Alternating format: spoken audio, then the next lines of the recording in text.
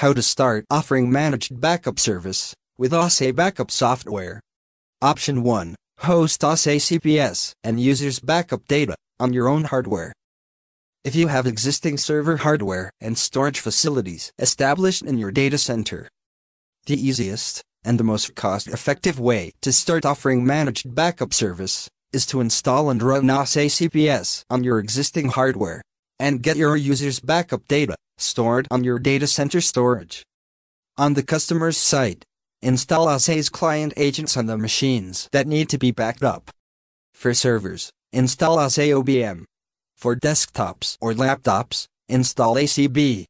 If they have Office 365 Exchange Online, or important data stored on public cloud, such as Google Drive or Dropbox, just connect those cloud accounts into OBM or ACB. Then, all data will be automatically backed up to their on-premises NAS device and to your Ahsay CPS.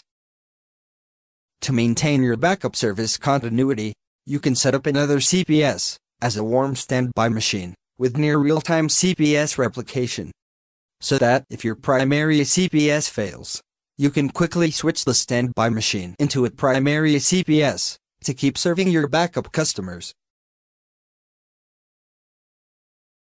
For large initial backup, instead of backing up through the internet, you can get the Ahsay client agent to seed the initial backup to a portable hard drive.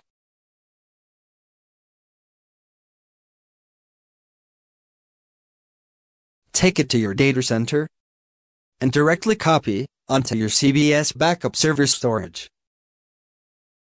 This initial seed load method can save plenty of time on large initial backups.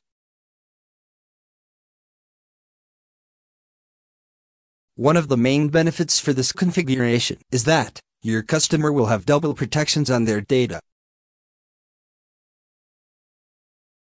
On one hand, they can quickly restore data from their local backup if there's data loss caused by software and hardware failure, wrong deletion, etc. On the other hand, when a disaster strikes their site and destroys all their local hardware, you can help them rebuild everything with a backup in your CPS server.